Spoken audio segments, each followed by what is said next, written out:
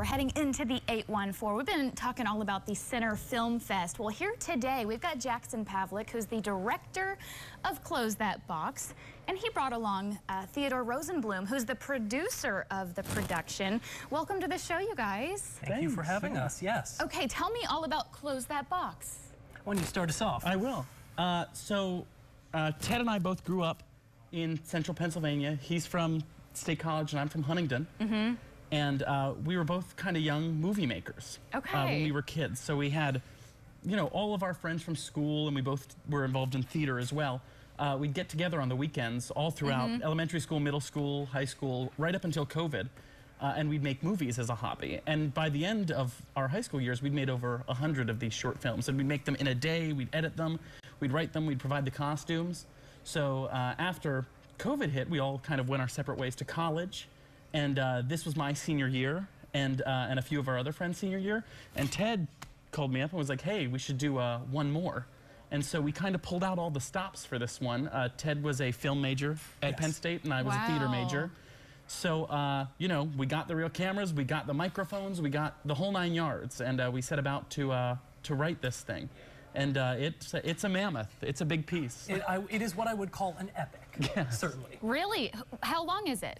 It is 3 hours long. Wow. Which is nothing if you come from theater. Most shows end up being 3 hours long, but we wanted to keep adding friends that we loved and jokes that we loved, and eventually the project sort of ballooned from this 90-minute normal movie until a full-blown epic.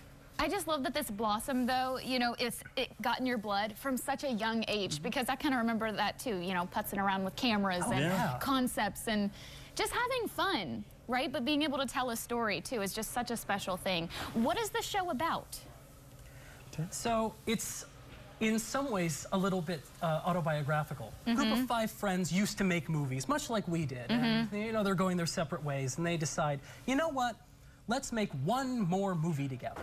They go to their basement, they want to pull out the old scripts, the old costumes, and little do they know, the stories that they told have become this Pandora's box. That when they pull out the old scripts, all of the movies they made take over the universe, and they have to find their way out of them, escape the movies they made as kids.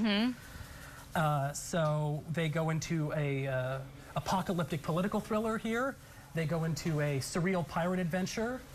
This is our trailer, so this is them going to the basement and seeing the old costumes, and then there's the box full of the old scripts. Do not open. And their uncle, played by Jackson here, says, you know, don't do it. Right. And they get sucked into you know, all these crazy stories, this spooky horror western and this pirate adventure, but the pirates are on land. Of course, we're in Center County. There's no ocean around except maybe Raystown Lake, and filming on water's too expensive. Yeah. I want to hear a little bit, because you sent us the trailer, so we have a little snippet here that we can hear with sound. Let's take a look. When did we do that? I mean, we could have been more than what, like 11? Yeah. We edited Hobo on the Lam, and like just movie after movie after movie. Do you know if we kept those scripts? Oh, I didn't keep those scripts. I think August has them. Oh, guys. This might be it, actually. Close that box. We gotta call someone. Something has clearly happened to Uncle Jack. The show's not over yet, folks.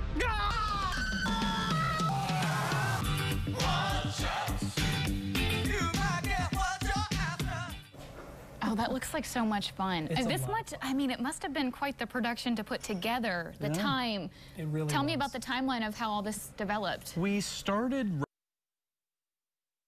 and the film's kind of got 4 writers and a 5th who provided us some additional material later. Those 4 initial writers it was Ted and I and our friends Dylan and Jack, and these are folks who've been involved with us since those old times. Yeah. So we all got together and kind of started to cobble it together in February. It was kind of done by April. And then we started filming in April, and our goal was, in writing it and in filming it, to get as many of those people that we love from the old times, from our times at Penn State, kind of as a love letter to central Pennsylvania. So we started to write in a bunch of folks, and we wrote it in so, oh, you're not available this day, well, come this day, we'll write a character for you there, and someone else can play it here. And so the film ended up with over 120 cast members. Oh, that's neat. And you're entering it into an independent film. Yes, we've got an independent advanced screening that is open to the public on November 30th at the State Theater.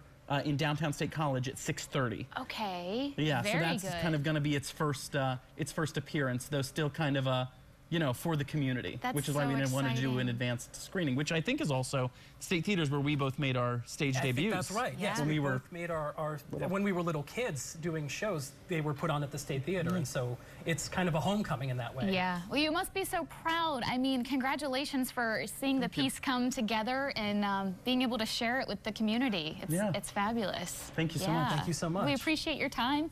We'll have some more details over on our website, WTAJ.com. All about Close That Box, the movie that these guys created. Some really neat stuff. We've been talking about independent film here in central Pennsylvania, how it's getting its start. So some really exciting stuff.